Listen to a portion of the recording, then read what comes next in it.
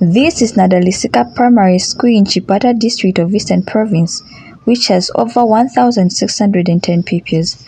At this school, learners used to find it difficult to learn due to shortage of classrooms. Recently, government constructed a 1x2 classroom block at a cost of 13,300,014.40 kwacha using 2021 CDF allocation. John Mwale is a parent of a grade 6 pupil at the same school, who narrates how happy he is because of the development. Because of the government's intervention through CDF by constructing a 1x2 classroom block at Nadalitsika Primary School.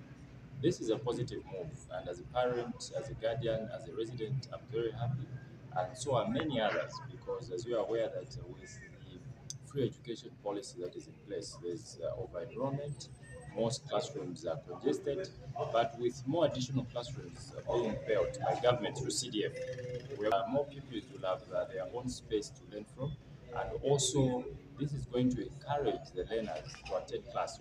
Nadalitsika Primary School head teacher Mrs. Kamukabanda shares some challenges they used to face at the school before the construction of the new block. This building started in 2015. Then in 2022 now, when the CDF allocation, I think that's when it was approved and it was funded.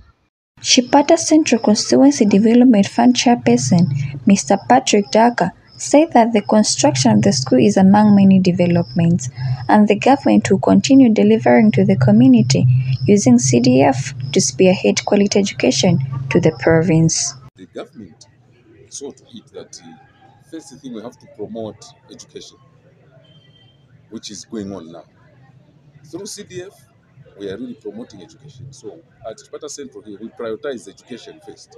You know, our aim as government is to make sure that education is priority.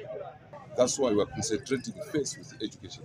The importance of education cannot be overemphasized, because without education, there can never be socio-economic transformation in the country. Reporting for Speak Up Youth Project and 3FM Radio in Chipata district of Eastern Province, I am Lydia Ngulube.